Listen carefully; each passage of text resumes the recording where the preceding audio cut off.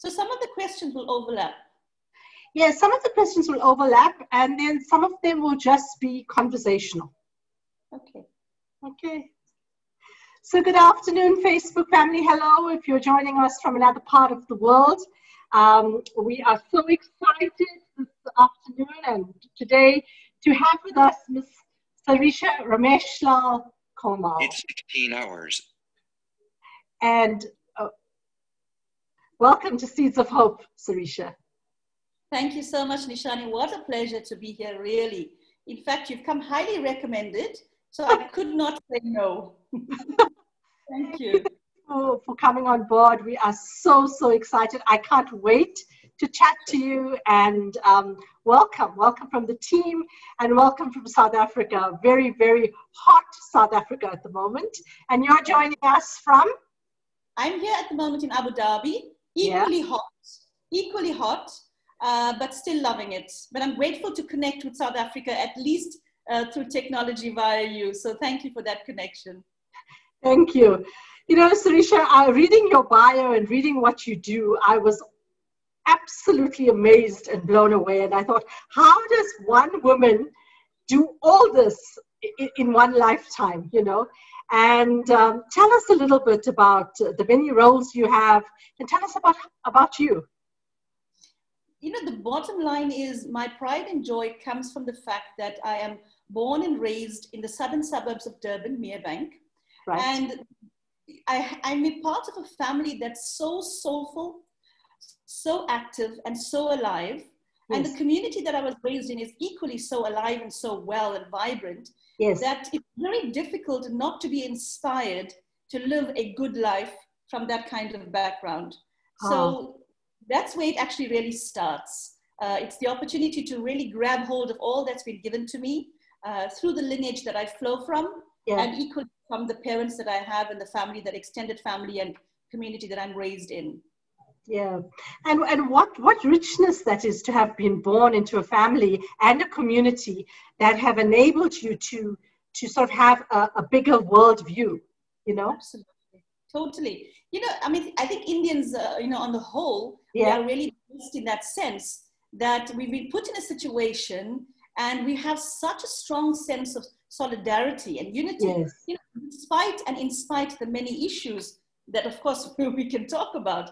But still, there is a really key solidarity factors that brings us together and equally motivates us to live really, really well. So that's the background in which I am speaking from. And that's the very proud background in which I would always love to be introduced from. Yeah. And it's a wonderful, wonderful heritage, Sarisha. Absolutely. It's a more than 160 years at the moment. Definitely, we have so much to be proud of. Yeah. Yeah. And tell me, so I love your passion, I love your energy. What energizes you? What gives you that let's get up and go kind of space? You know, knowing the fact that I am born female, I don't think that's a coincidence, first and foremost. Knowing the fact that I'm born, for me on a personal note, knowing the fact that I'm born Hindu means that I have this creator energy that's deep within me that I need to tap in.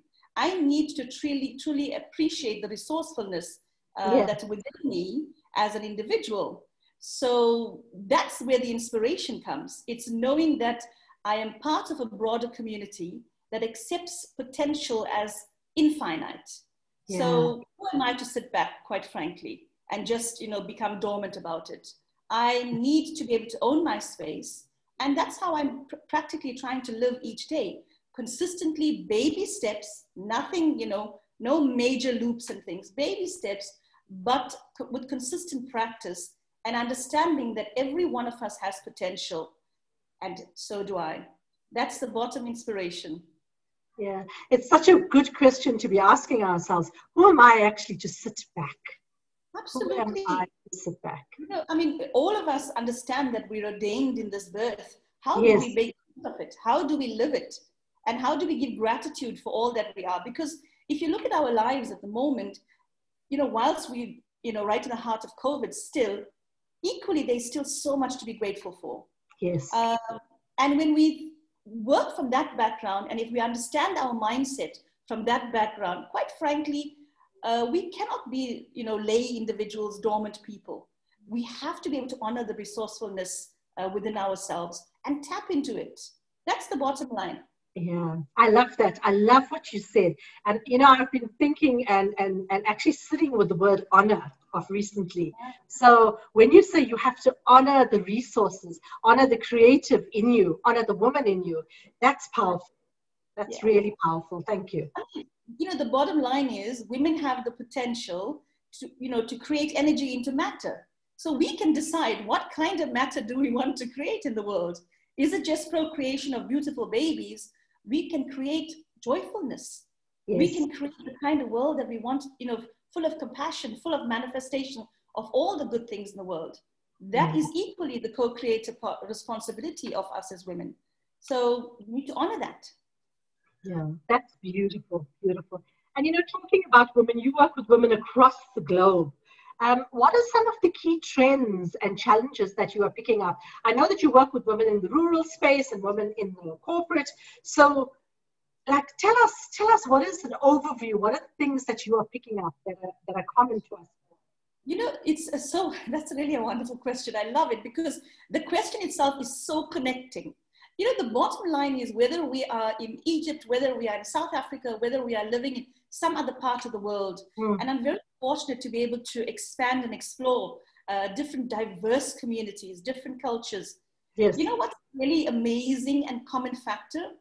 Every single person aims to belong to something more. We want to feel connected to something more.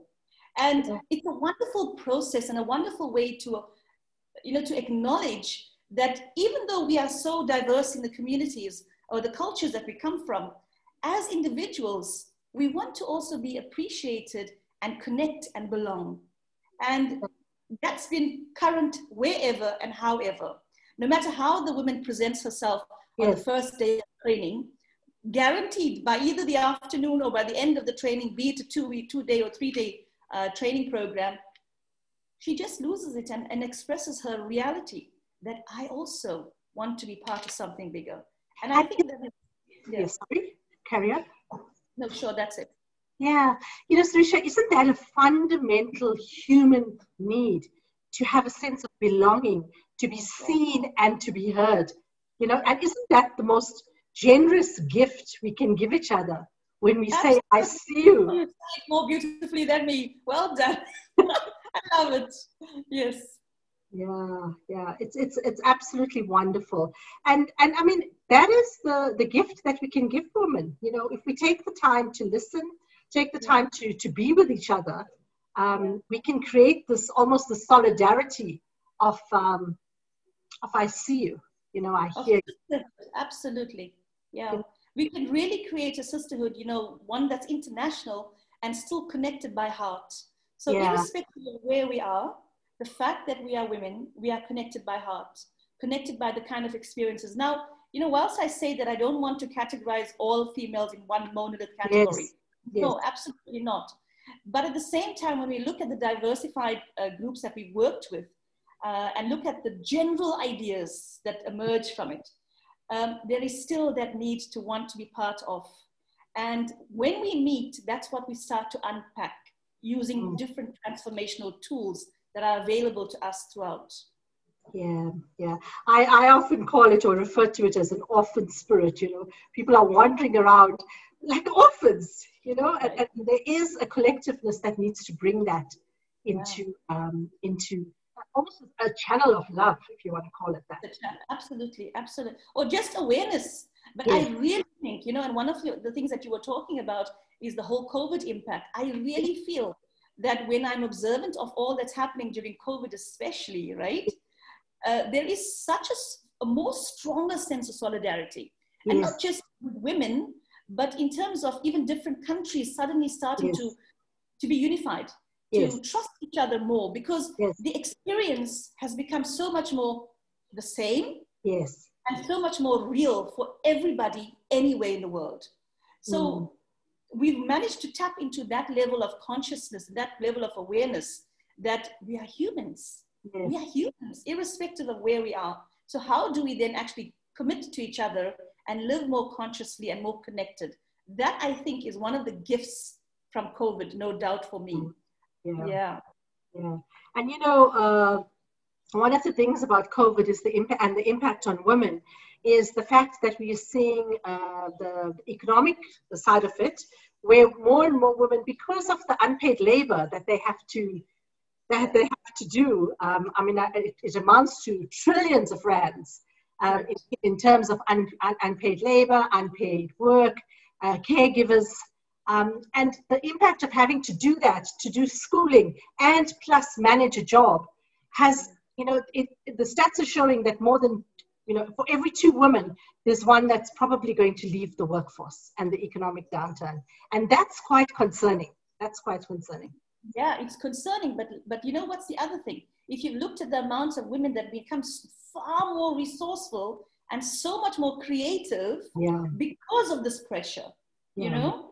So suddenly we've been put in this pressure pot of COVID, but we haven't just been, you know, suppressed by it. We've actually been rejuvenated by it in so many ways that we didn't know the kind of creativity that exists because of the pressure. Now we are tapping into that. So again, you know, maybe it's just that I'm an eternal optimist, you know, but you know, that's the bottom line for me right now. We are still able to find the sense of creativity and productivity that's required right now. Yeah. And I think that's a very important point, because I think it's something that women bring into the world. This ability to, like, no matter what, I'm going to find a way to do this. I remember growing up, as my aunt and my mom would always have, I'm not sure how they fed all the people that they fed out of this little pot of food that they cooked, but they were always abundant in their thinking. And I think in their way of being and in the heritage that they gave to us. And so we're seeing it now with women all over the world, and it is wonderful. You are right. It is wonderful. But tell me, Sarisha, you run a nonprofit, and you're very sort of low key about this, because you don't want sort of, you don't want to help humanity with sort of, you know, with bright lights. You just want to do it. The bottom line is work needs to be done. Yeah. That's it. The work needs to be done, and the work needs to be done in the way best it can be of solution to the world. That's the bottom line. And I don't just think it's myself. I know of many women who are doing this kind of thing, who are volunteering at a rate that is absolutely profound. And they are doing it because they understand the need. They understand the value also of their input, and they are doing it. So not just myself, it's many women that are doing it. What are they doing? Making sure that there are solutions to ease the burden of another sister, making sure that we are building homes. And we don't need to all be, you know, out and about in terms of media and what have you. Get the work done. That's it. And connect. Nothing more than that, really. Yeah, I love that. I love that, because what's happening is that, you know, I just love the humility of what you do, because I think you underestimate the span of influence that you have globally. And I just want to thank you for the work that you do as well. Thank you. Thank you. And tell me, in your view, what does holistic empowerment look like? Holistic empowerment for me, the bottom line for me about holistic empowerment means that I understand I'm not just this beautiful physical body. There is so much more about me than meets this physical body. I have an active mind. I am able to think. I have emotions that, if channeled and become more aware of, I can actually become far more resourceful in the world. I can even live more holistically because of that. I'm a spiritual being also. I'm deeply connected to the higher source, however and whoever you may consider he or she to be. But holistic empowerment for me means understanding that I'm not just a physical being, that there is so much more about me. And at different stages in my life, I should be able to at least tap into it, get more involved, become more aware of what my potential is, expose myself, and become vulnerable. You know, the one thing I really have found has been something that worked very, very well for me, is allowing myself to be vulnerable in the last 15 years, not saying, it's not, I cannot do this. What if somebody picks on me or somebody says something negative? Ultimately, all of us are in the experience. Yes. That's the bottom line. Yes. So holistic empowerment means knowing that I'm a whole being. And a whole being means that I have so much more potential and power that I need to take the responsibility and start to unearth the layers of me to truly become part of the solution in the world, not just for the world, but also for myself, to live my best life, to live it with purpose and passion. I love that. I love that word that you used. You said, it is my responsibility to do this. Of course. It is my responsibility to do this.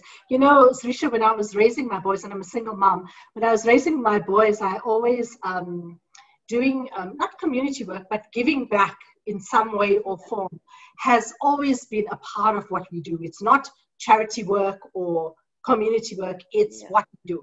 It's just what we do, And I think our heritage does that for us. Yes. We've come from that lineage of, the little, like as you mentioned earlier, you don't even know how mom's little pot and the small amount, it just was so full of abundance. Yes. We always worked with that intention. It just flows because, energy goes where our attention is focused on. So we want to give more, and ultimately we'll start to align with that kind of frequency only. And that's it. Yeah. And, to actually think of it as, well, actually it's my responsibility. To be my brother's keeper, to be my sister's keeper, it's actually my responsibility. How wonderful, yes. How wonderful is that? How wonderful is that? And how, in this time of COVID with so much of isolation, imagine if that was our message and that was the way that we lived. And we came out of this pandemic with that. Yeah. I think many of us have, and many of us are understanding that, it's really not just about me. It's about a collective consciousness and a collective community, because that's who I am. I belong. I'm part of. Yes. I don't live in isolation. Even though COVID is here, I don't live in isolation. What I do impacts on you. Yes. What you do impacts on me, whether I accept it or don't accept it. Somehow there is that connection and reality that the two of us are connected. So COVID, even though we've been, sitting perhaps in our homes alone, how I responded even to COVID has a huge impact on my neighbor, my community at large, Yeah. That's so true. So, Sarisha, you're also an author, and your book, Notes on My Fridge, looks very, very interesting. I looked at the YouTube channel on it and the YouTube reviews. The reviews are outstanding. Tell us a little bit about your book. Notes on My Fridge actually came about because of the counseling that I used to do on a voluntary basis over very many years. Now, I'm very lazy to just write point form in order for me to process later on.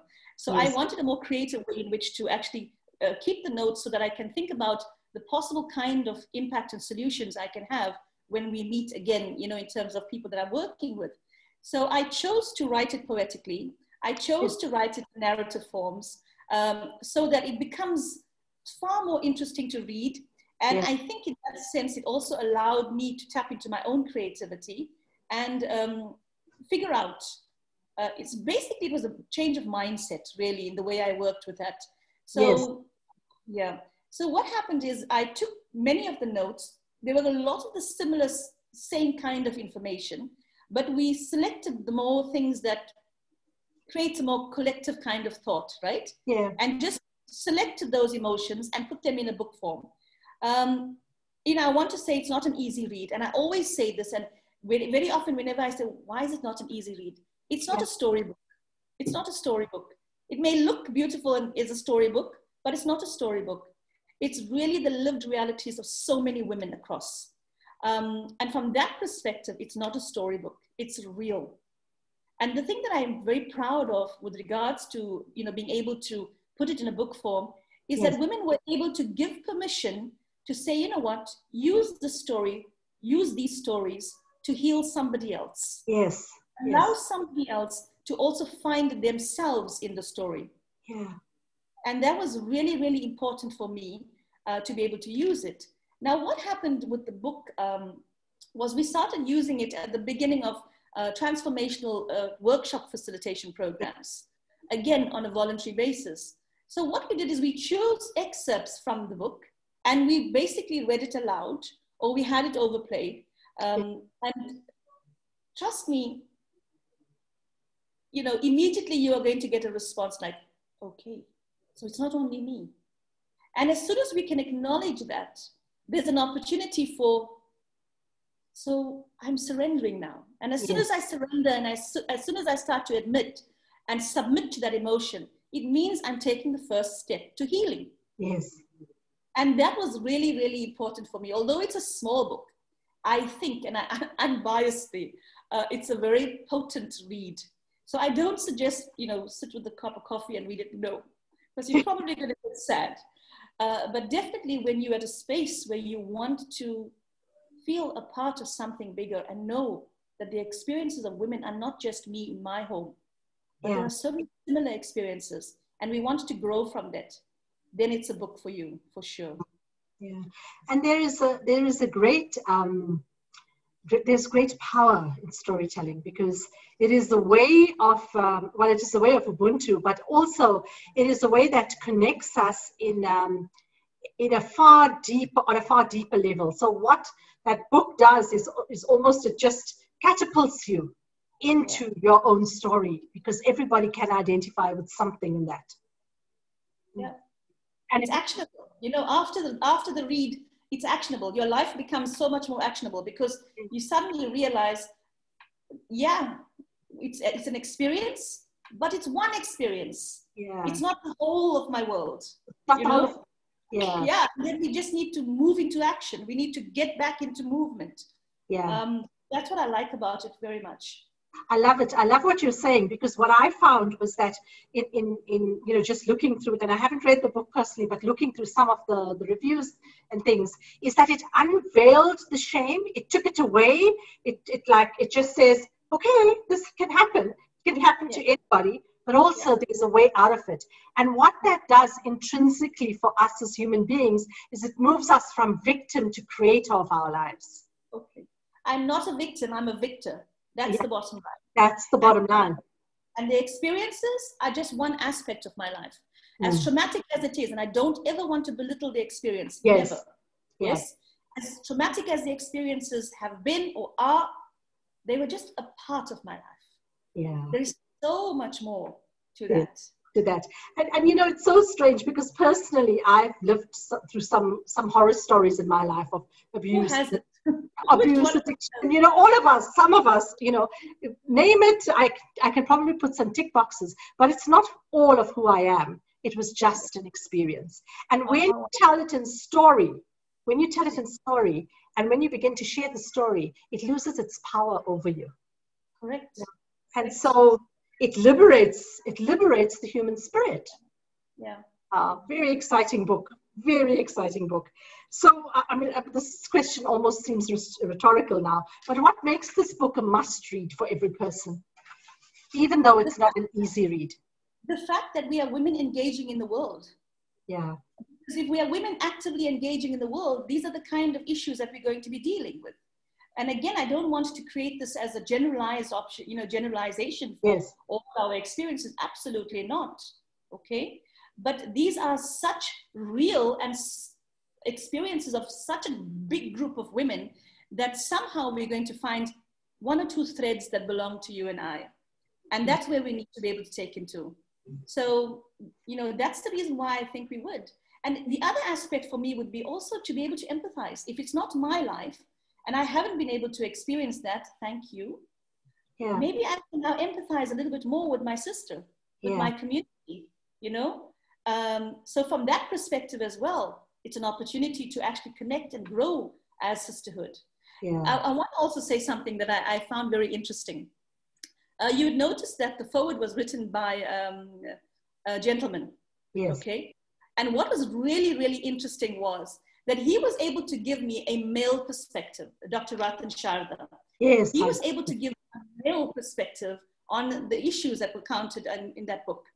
And from that, you know, when the women went out of the training facilitation programs And when they discussed with their husbands and their partners, etc., and Yeah. then, WhatsApped, it was like, my husband says thank you. And my husband feels responsible and now he wants to work with me. Yes. Things that sometimes men also may overlook, not all men, but it may overlook because we haven't admitted ourselves, Yes. Yes. But this is perhaps a platform for them to be able to also be part of the solution, yes. as opposed to just playing ignorant about certain things. Yeah. Yeah. So in one sense, it's not only then just for the female community or about the female community. It creates an opportunity for men to also be part of the solution, to empathize that this is so real. And I always say gender-based violence is a man's issue. It's not actually a woman's issue. It's all our issues. It's man and female, absolutely. Yes, totally. Yeah. So, following from that and from your book, what is it that what's some of the things that we as sort of ordinary women, women who perhaps don't have a platform as influential as yours, how can we mobilize? What do we need to do in our daily lives that you think could possibly bring us into solidarity, bring us into the sisterhood? I don't want to be simplistic about this. Yeah. The bottom line is model the kind of behavior that you want to see. Yeah. That's it. Model the kind of behavior that you want to experience in the world. And it comes back even to my quotation that I've been using for the past 27 years. Be the change you want to see in the world. Yeah. I am aware of what's happening all around me. Yeah. I'm also aware of the things that are happening in my own personal life. Yes? The bottom line is, do I want to again be a victim and live a victim mentality? Or do I want to be that angry, bitter woman that's always pointing a finger? Or do I understand that actually I am part of the solution? Because if I am part of the community that created this issue, that's it. We do not live in isolation. If I see something negative happening in my neighbor's home and I'm not part of the solution to heal that, I am also part of the problem then. Not physically and directly, but I am. Yeah. So how do I heal that? By modeling the kind of behavior, modeling the kind of mindset, consistently and in small bits, but consistent daily practice. Again, I don't want to simplify it, but that's what it is.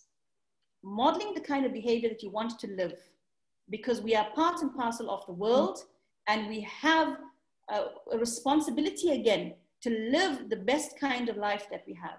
We have the need to honor and give in gratitude for all that's been bestowed upon us. So we need to be able to make the choice to truly be the change we want to the world. It's not about you. The change has to start with me, because it can only start with me. And if I'm doing it, and if you are loving what you are seeing and experiencing with me, it becomes infectious. Let all of us then be part of that. Yeah, yeah. It does become infectious. And you said something very powerful. Be aware. Be aware. Be aware of your surroundings. Be aware of what's happening in the world. Not from a negative point of view, but be aware to be the solution. Yeah, absolutely. The one beautiful training program that I'm very passionate about, and especially in terms of my research, is emotional intelligence. Yeah. Yeah. The bottom line is, we as women are I shouldn't say just women, we as human beings are such creatures that we are so reactive. We react without even full awareness of exactly what's going on. Yeah. Hence, a couple of moments later, a couple of days later, we go by and say, I'm sorry. Hence we do that. But emotional intelligence allows us the opportunity to become so acutely aware of how my emotions impacts on you in the home, in the community, in my work environment, in the country as a whole. And if I am responsive as opposed to reactive with the negative, high volume emotions, it's not going to build the community. It's not going to build my home. It's going to break us. Yeah. So understanding how emotions build us is very, very powerful transformational tool for me.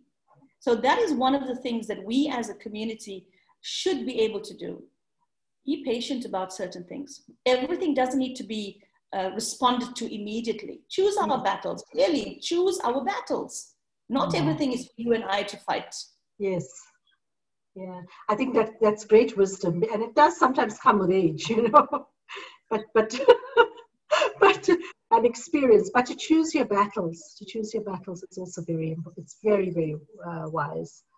Um, so, Sarisha, what is your message of hope to the world? My message of hope is that living a really good life is doable, is livable, and it can happen in the now. Yeah. It literally is a decision away. Again, I don't want to ever belittle the kind of difficulties that we do experience in the world. Yeah. But there are even far more greater examples of individuals who've lived horrific lives and have come out of it. So what stops us then from being able to do that? So quite frankly, for me, it is a decision away, it's a mindset away, and it is small, consistent actions that you and I need to be able to do to truly live far more connectedly, to truly live far more with purpose in this birth. That's the bottom line. Yeah. And we can do it. Yeah, we can. Sorry. Yeah. I wanted to ask you, throughout our chat, you've been mentioning small, consistent steps done every day. Nothing big, spectacular spotlights, small, consistent steps. What are some of the steps? Give us some examples. Maybe just unpack that for us so that, without it being simplistic, but just tell us, what are the simple things that we could perhaps consider? Again, it comes down to creating routines and rituals for yourself. Yeah. And I mean, I think women, we actually perfected routines and rituals in the home. However, we need to re-look at the kind of routines and rituals that we perform in our home to actually create change. Because wherever our attention goes, that's where change is going to be implemented. Yes. So in the home, I need for myself, for my personal self, for the family, and of course, whatever I do in my family ripples into the community. That's how powerful and wonderful it is. Yes? So I think that for me, I did a wonderful seminar and webinar recently on the kind of rituals that we can do on a daily basis to empower ourselves. And the one most powerful thing is using a gratitude journal. Yeah. And if you don't want to use a gratitude journal, many people don't want to write. I love writing. Use the voice notes in your phone, or just stand and say, I'm so grateful for this morning. During COVID, whilst somebody else's family lost a member, my family are well. Immediately there's a sense of gratitude that comes over you. Immediately oxytocin is released in your brain and you go, wow, now the brain is now working and functioning with you. I'm so grateful that I have this body. I'm so grateful that I have the opportunity to connect and communicate and grow and learn. So the first thing for me is in the morning, if we can start off by being grateful. Yeah. Really being grateful. I mean, there's so many books being written about it right now, yet we still need to keep reminding ourselves. The fact that we are alive means we have so much to be grateful for. Yeah. Just look at the guy down the street. I'm definitely far more grateful for what's happening in mine right now. So acknowledge it. Take ownership of that, And the wonderful thing is that the brain hormone immediately responds to it. So we are automatically then giving a release of, wow, all's well in my world. Yes. So we're starting our day from that. Very important. And the second thing, which I think is really a whole nother webinar on its own, is having the hard conversations with ourselves, and then in the family situation, and then within the communities. Not being afraid to have the hard conversations. Not being afraid to actually tackle the kind of things that we need to before the issue gets so overburdened and overwhelmed that we don't know anymore how to handle it, that we actually seek outside assistance. But, that again is something that needs to be addressed far more sensitively. But at the same time, I want to say, I would rather we have hard conversations in our homes with the people that we are born and raised with first, because that kind of love and that kind of commitment to each other will always surpass anything from an outside person. Yes. And I'm not being disrespectful to therapists and things like that. But the bottom line is I know that my mom will always love me more and always be present more than the therapist, Yes. irrespective of how talented he or she may be. Yes? Yes. So the second thing that I think is very important is to keep the consistent conversations in our home. And if we need to have the hard conversations, be bold enough to have it. It's our family. It's our responsibility. Mm. Mm. That's so important. You know, I spoke to somebody last week actually on the interview, and he was saying, you know, part of the increase in depression is because we don't have that circle around us where we can talk and get the wisdom of elders. So it's often a stigma to go, no disrespect, to go to a therapist or a counselor or somebody. But, you know, when we have the close circle around us, it's so much easier because it's almost a circle of love that holds you, you know? Can I be a little bit bold and say something in response to that? Yes. Would you allow me? It may just come across a bit rude, but I want us to address this. Yes. Who creates the circle of love and compassion and connectedness? Yeah. Who creates it? You've got to create it yourself. We have to create it. We've got to create it ourselves. So I need to come back to that idea of vulnerability. Yeah. That even though I may think, oh God, I can't actually speak about this because she's going to think all these thoughts about me. Yeah. Step aside. I would rather us win the relationship and maintain a healthy, wholesome relationship than you have any airy-fairy ideas about me that has really nothing to do with me. So whilst we talk about creating the conversation and having the circles of a community where we can converse with each other, Yes. I want to say, it doesn't have to be something of the past. The fact that you and I are able to talk about it means that we know the value of it. Yeah. So let us do it then. Why should we not be able to do it?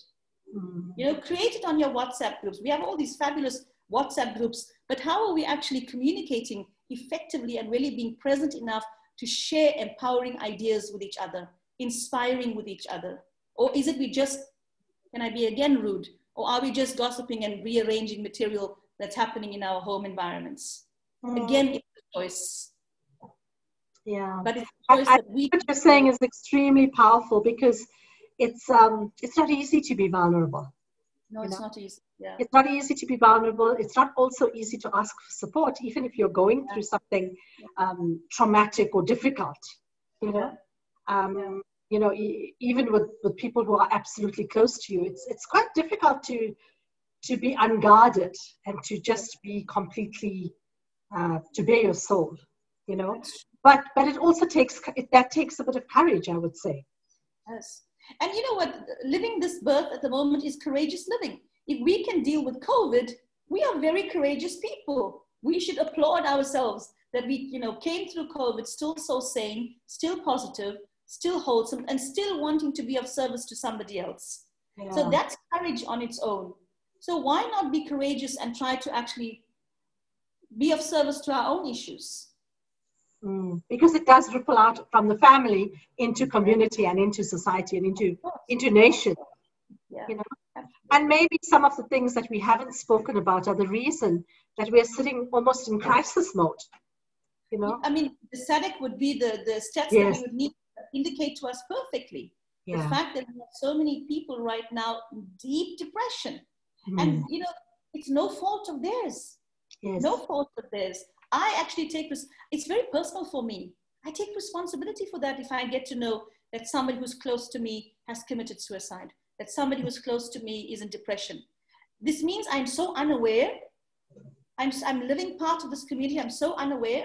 I don't want to be part of a gossip story, but I want to be part of something that we can heal together and grow together. Yeah. You know?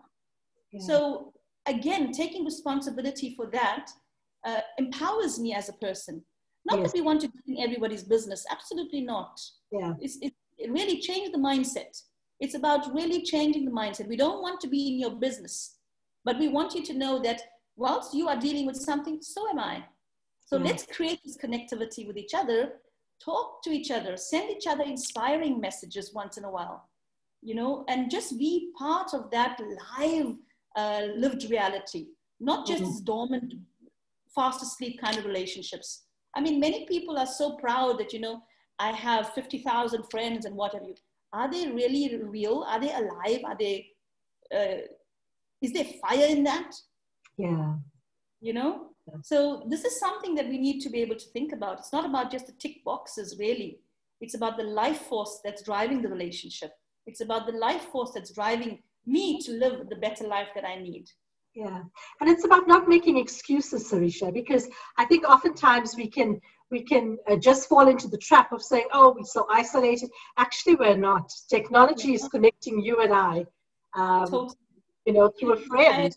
You use the word excuses, and I remember many, many years ago, I read this one book, I can't remember the name, but he so aptly said, many of us live in the disease of excusitis. We're always making up excuses, that I don't have enough money.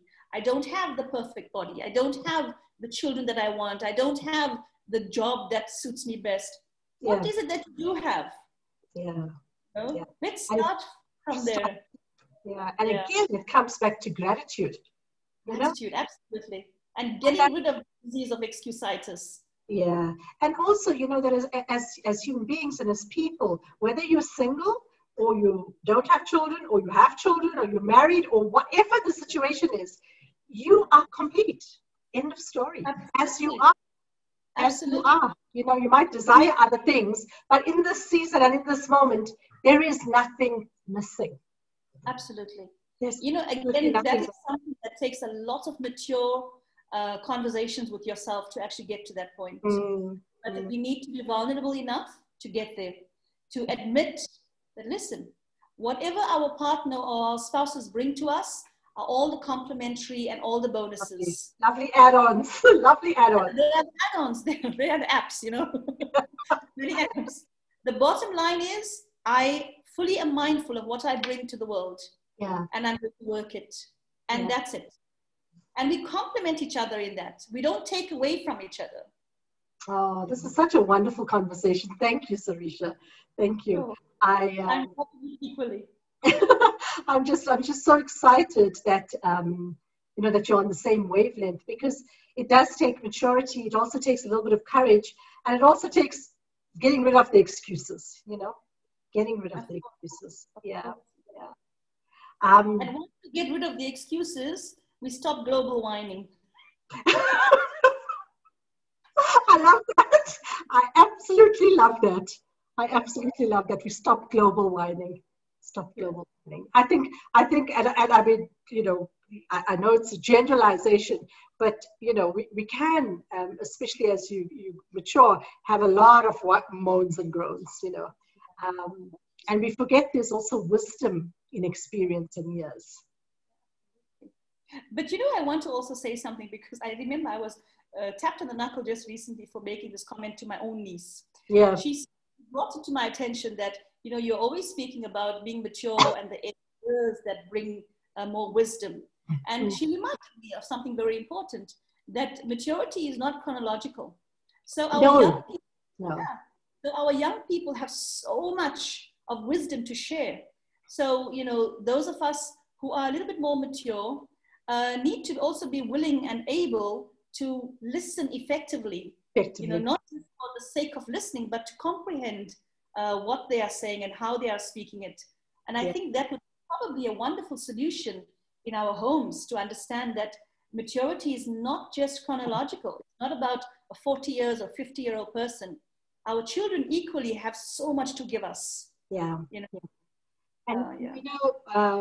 I can completely resonate with that, Sarisha, because I have two young men in my house who've grown up with a mom, and my oldest son was in active addiction for 10 years.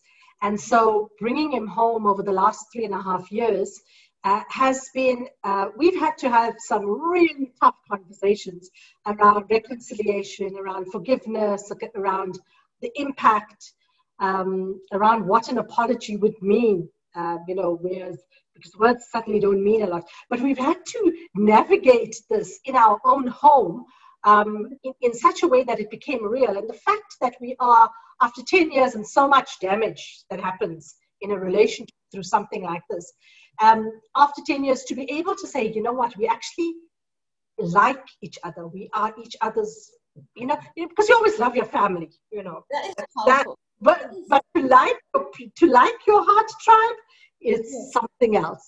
It's something else, you know. So I'm very grateful. I Yeah, love what you said. You had the hard conversations. That means you all put it out there. You were vulnerable. You all yeah, surrendered to the process. yeah, And, that's what we need to be able to do more of. yeah. And I didn't always lead that process because whoever was in that vulnerable space and had to lead it. So Yes. we actually had to learn to hold the space for each other, which is beautiful now that I speak to you, you know. Yeah, yeah, no, that Because is, we understand that the children give us so much more wisdom as yes, well. yeah, Really not just about the age thing. no, it's Um, that's actually quite powerful. Well done to you. That is so good for your family. Good news. Awesome. I don't know if I can take the credit because I didn't always get it right, but I'm just grateful that we like each other and that we can live under the same roof together, you know. Yeah. And talking about that, one of the things that I'm very passionate about is being able to get feminine hygiene into the Thank hands of women and girls. Yeah, because it's something that's very close to my heart, and I spent a lot of time in in immersion projects in parts of South Africa, living and working with people. Not just last year, but previously to this as well. When South Africa went into its new democracy, I traveled and worked the country, but living with people, and so it became very apparent that this is a real problem, that girls are having to decide whether to buy a packet of sanitary towels versus a packet of bread, and for me, it's very sad. And for me, that is a violent choice in this day and age. Nobody should be making that choice. But wonderfully that you and your organization are part of the solution by creating the opportunity to, Yeah. the understanding of the vital role that good hygiene plays by Yes. being of service to contribute sanitary pads through your own efforts. Yeah. That's applaudable. And that's something that we should really, really be so proud of. Because there again, you are being part of the solution with yourself and your organization to a need. We are fulfilling a need. So well done for that efforts. I applaud you, and I hope that more and more work can become part of your way, so that Yeah. more will be able to get the kind of services that they need. So thank Yeah. you so much for that. No, thank you, Sarisha. The thing is that we're finding that the stats is showing that 75% of girls in this situation miss a week of school a month. And Yeah, that for me just sets them back, and it starts a spiral that we've got to sort out now before it gets to the workplace. And so if you'd like to get involved in Facebook Family, if you want to be part of that solution, please just send me an inbox or drop a comment, and let's try and make a difference together. oh, absolutely. I look forward to it. Thank you, and I will do whatever I can in my capacity to be part of that, because if each of us is creating the sisterhood, that's your interest and your passion right now. So I should be able to be, working with you, alongside with you, to grow that and to empower you to do more. And in that way, I'm empowering myself as well. So it's not just, I'm also learning so much. So of course, I will do whatever I can to be part of that. And again, I applaud you and your team on that. Thank you, Sarisha. We've come to sort of the close of our interview and our chat. But before I go, and I almost don't want to let you go because there's such a hive of wisdom and energy. But is there anything else that you'd like to add or to say, or some nuggets that you'd like to leave us with? At the end of the day, if it is to be, it is up to me. That's it. So if there's change to be made, it has to start with me. And I need to be able to also know that I'm never alone. And I want to be able to bring out the fact that every single person has a divinely spiritual connection with whomever you choose to experience it with. Yeah. But it's present. It's present. Let's connect with it. Connect with it and allow it to empower you and work through you to truly live your best life. Because any kind of change starts with me. If I want anything possible in the world, it starts with me. Yeah. Again, I do not belittle the experiences of many people who are trying really and have lived through really traumatic experiences. But still, it's an episode, it's an experience, it's an opportunity to say, I can still live through this. I have a support system.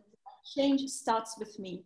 That is ultimately what it is. And we have too much of experience and too many amazing individuals who have lived through it for us not to recognize their efforts. We just need to have a mindset to want to search for somebody else who has done phenomenal work despite of the traumas that they've experienced, and you'll find it. So take the energy you want to flow and be the change you want to live in the world. Nothing more than that, really. Thank you. And thank you, Sarisha, for being this change in the world. I mean, I think we are blessed to have you on this globe and in this lifetime, you know. So thank you for all the work you're doing, especially with women. Being really so encouraging and inspiring. Thank you. Yeah. Thank you so much. What a pleasure speaking to you. I'm so fortunate to be able to communicate with you like this. Thank you very much again. It's such a pleasure. And I also just want to thank Deshni Govender for connecting us and for being one of those women that really champions women's causes. You know what? It's a powerhouse to know the value of other females in and around her.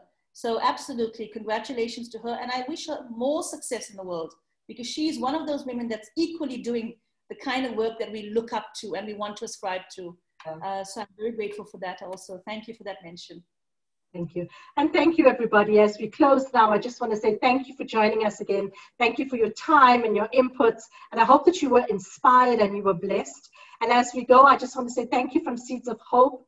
May you continue to plant seeds of hope around people and in your own life as well. And may God bless you. May God make his face to shine upon you. And may hope always light your way. Bye-bye.